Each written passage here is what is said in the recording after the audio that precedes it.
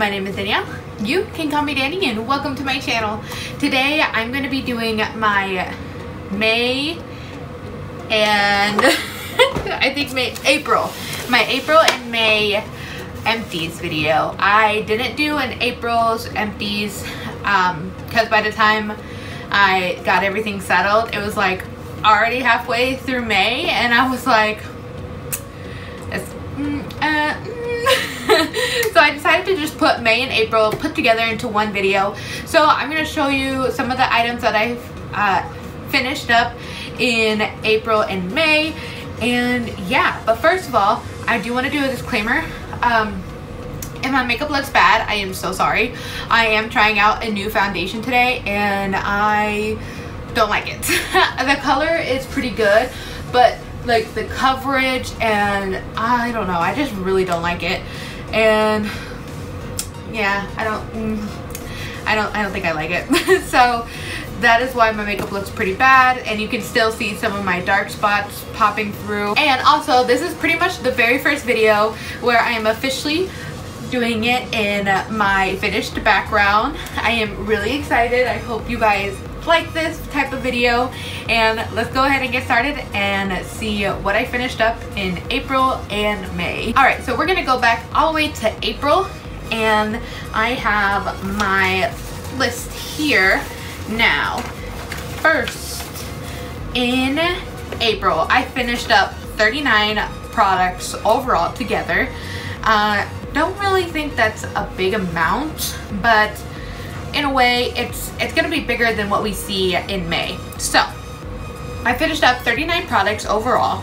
Out of those 39 products, 21 of those were low-end products, so you can find them like at drugstores, grocery stores, things like that.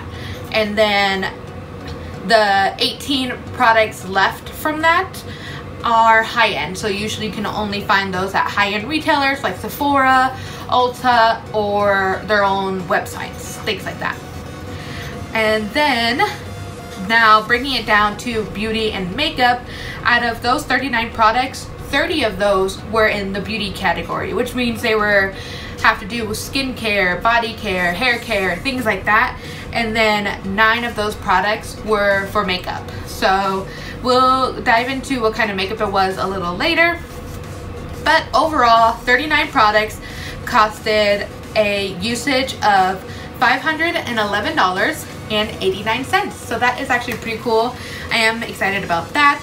So the makeup products were pretty small. I have them mostly listed at the end. I did use an e.l.f.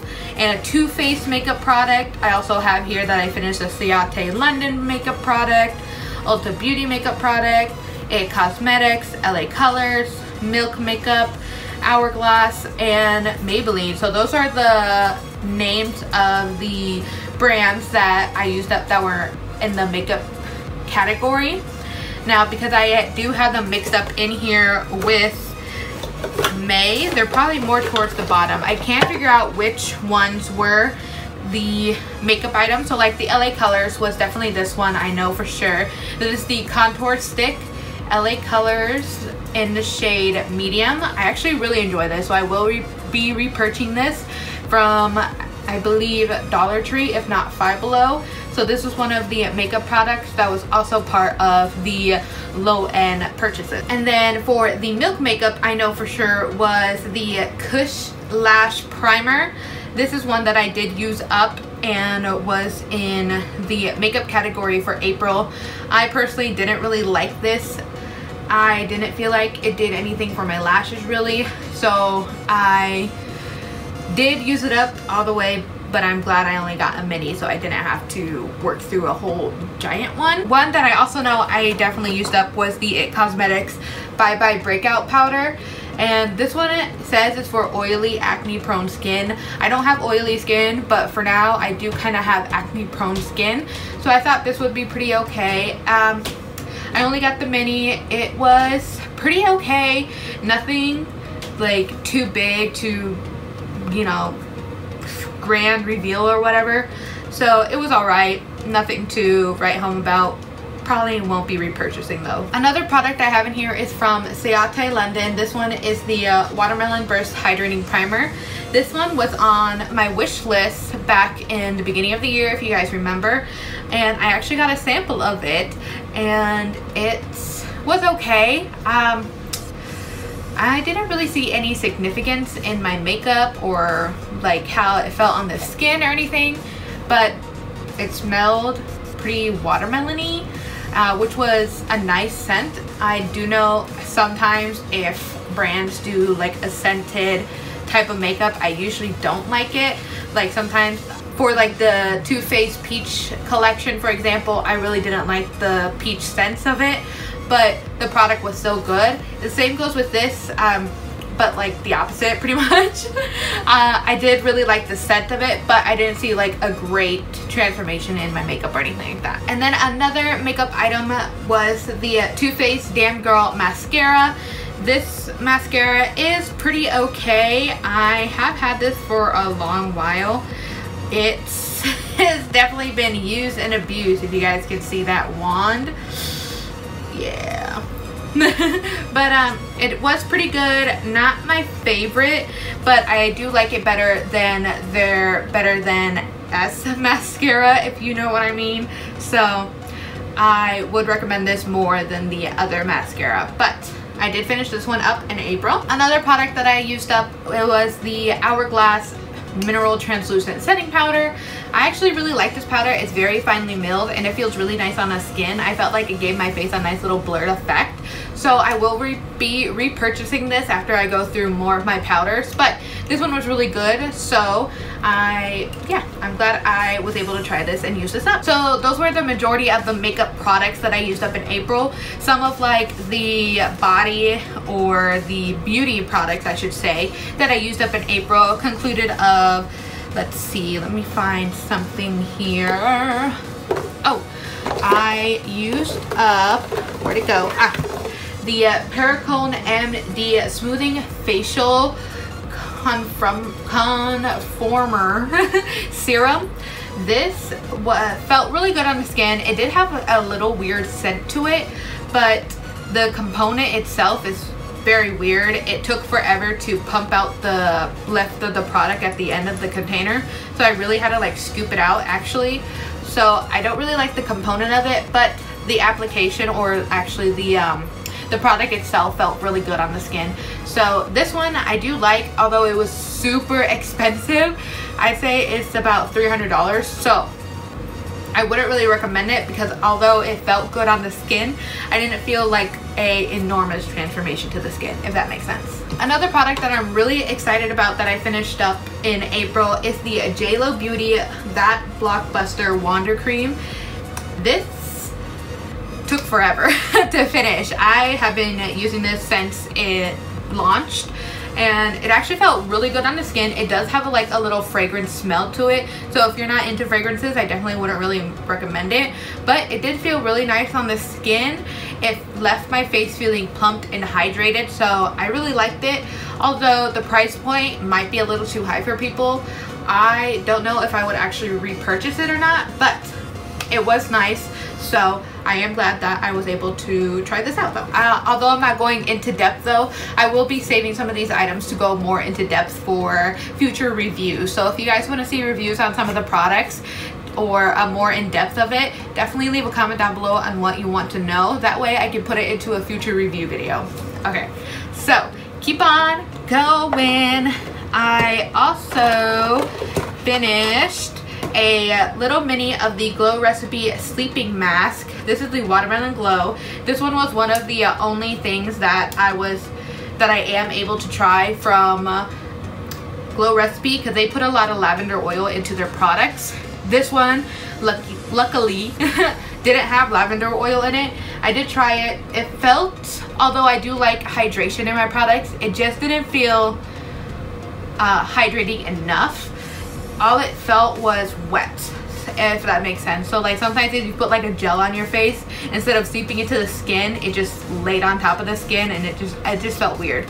So I'm glad I at least got a sample of it to try it, but I won't be purchasing it in the future or anything like that. So that is some of the things from April. Now we are gonna go moving on to May. In May, I only finished up 25 products, not a lot again, but still a pretty good amount, and that amount retails for a price of $369.41. And out of those, what did I say, 25 products. Out of those 25 products, the amount of low ends, so the ones you can buy from drugstores, things like that, were only 9 products. And then the high-end spectrum was 16. So I definitely used up more of my high-end and luxury items during the month of May. So that's actually kind of exciting because usually I use up a lot of drugstore type items. So I was really happy to see that I used up more of my higher end items. And then when it comes to the beauty and makeup spectrum, I used up, for beauty, out of those 25 items, I used up 18. And then the rest of the items were makeup items, which were 7 items. So some of those do conclude for, let's say, this Estee Lauder Soft Clean Moisture Foaming Cleanser. This is weird. It feels nice on the skin, but it smells like laundry detergent. Like, no kidding, 100% smells like putting laundry detergent on your skin. So I don't know. I mean, I love the smell of laundry detergent, but if you are kind of weird about that, I wouldn't recommend this. But I mean, it's all up to you, you know. I don't know. I also did use up this Kapari, let's see, coconut melt to melt off makeup. I honestly did not like this. I felt that the melt was too hard compacted inside of here, so it was really hard to actually take out of it, and then you had to warm it up in your hands to actually get the melt actually going and able to put it on your face.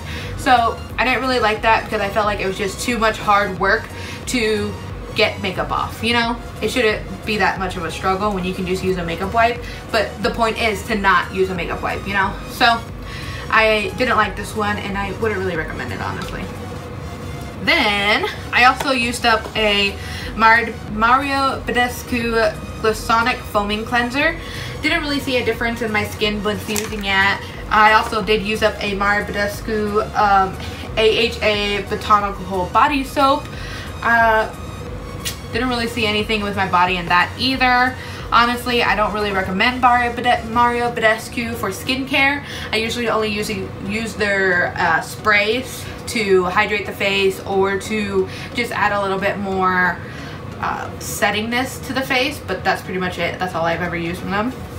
I finished up my Bumble & Bubble Repair Blow Drying Cream, and I also used up 2 packets of the Hero Mighty Patches. I used up the Micro Point for blemishes and then the Invisible Plus. They both work pretty okay. This one actually works a lot better. I love the invisible one. I always repurchase this whenever I can and wear them out to work and things like that. The Micro Point for blemishes, didn't really see any difference in this with my blemishes or anything, so I won't be repurchasing this, and I don't really recommend it. I definitely just recommend getting the original and the invisible. And then I did finish up some First Aid Beauty Facial Radiant Pads. For exfoliating, I don't really recommend these ones. They didn't really do anything for my skin.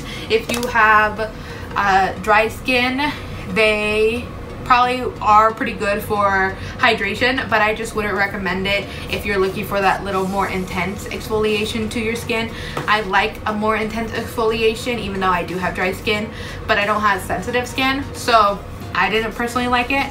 But you know, you try what you can. For makeup, I finished an Estee Lauder Little Black Primer. This one dried up so fast. The component to this was it's like so tiny. Look how tiny that little brush is. And it's black, so it looks like a mascara. But yeah, it doesn't do anything to the lashes, and it dried up really fast because you have to keep going in and out to get more product out because the application is so small. So I wouldn't really recommend this. I also finished a Maybelline Brow Drama, and this is actually one of my favorite brow products. So I have a bunch of backups of these, but I finished one of them, so I'm glad that I still have more of those. I also finished a Smashbox contour stick. This one is in the shade Bronze. I love these sticks. Unfortunately, they don't make them anymore, so that's why I kind of wanted to finish it up as soon as I could. And I also finished a NYX micro pencil in the shade Black. This is one of like a good brow pencil. I wouldn't say it's one of my favorites, but it is a good one. And then, sorry, I'm going fast. I don't want this video to be too long because we're going through 2 months. And then just another item would be a LA Color Browy Wowie Tinted Brow Gel. I absolutely love this one. This is in the shade Dark. I actually got this in my full face of, I think it's LA Colors makeup. I will leave an iCard on here so you guys can watch that. And I love this brow gel. I will definitely be repurchasing this because it works wonders. Like, it literally compares to high-end eyebrow gels that I have, and even better to some of them too. So I really do like this. I also finished a concealer. This is the Cover FX Power Play Concealer. This is a really good concealer in the shade G Light 1. I really like this. It covered up really well and it set on the face really nicely. It didn't settle into my under eye fine lines or anything like that, and it was just really nice. So I probably will be repurchasing this after I finish up some more concealers. Then I did finish up some more items, a lot of body washes, some hair care, a lot of mostly skincare after that. But yeah, that is the majority of the things. I did finish up my BB Curl Defining Cream. That took a long time, guys. Like, I purchased that way back last year when wait, was it last year? When was it that I got my haircut, guys? It was last year, right? I don't even remember, honestly. But yeah, that is everything that I finished up in May and in April. So in April, I finished up 39 products. In May, I finished up 25. Put them together, I finished up 64 products altogether in those 2 months. So that's actually pretty nice. But yeah, I'm excited to see what I finish up in June. And I'm going easy on myself, you know, if I'm able to finish up things. If I'm not, you know, I'm totally okay with that. I've definitely been testing out more like sample size products. So if I'm not testing out a lot of full size, or if I'm not using up more full size products, that's why. But that's just because brands are releasing so much stuff nowadays that I just can't keep up. But I am purchasing more things as well as also getting more of like the tester items, so I know what to pick out and things like that, so I know what I will use up. Alright guys, thank you so much for watching. If you like this video, please make sure to give it a big thumbs up down below so I know. And if you're not already, subscribe to my channel. I post every Friday. Leave a comment down below on how many products you finished up in April and in May, or if you finished any products. And also tell me what you think about the background. Do you like it? Do you hate it? Do you miss the old background? Do you like backdrops? Tell me what you think. I really love your feedback. Alright guys, thank you so much for watching. I love you so much, and I will see you next Friday.